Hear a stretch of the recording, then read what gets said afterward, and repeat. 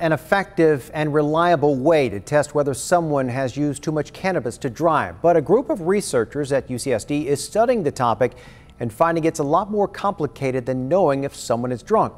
Our ABC 10 News anchor Lindsay Pena spoke to one of those doctors behind the recently published study.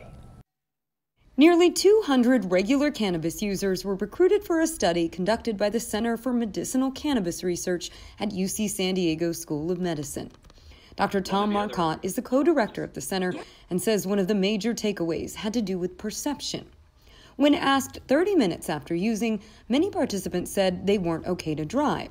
As time went on, those same people felt more confident, but the test showed they were still impaired. For users who may be cautious and well-intentioned right after smoking, say, I'm not hitting the road, they need to be aware that sometimes you may feel an hour or two later, it's wearing off, I'm better to go.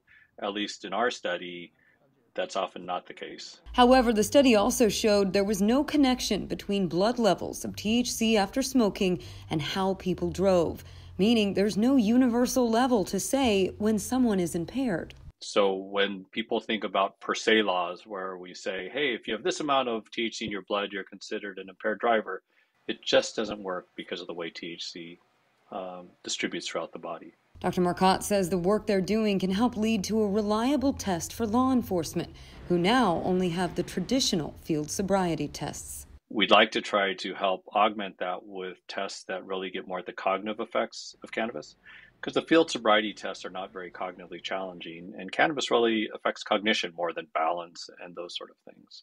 Lindsay Pena, ABC 10 News. It is also important to note the study only looked at smoking cannabis and does not apply to any other ways of using marijuana.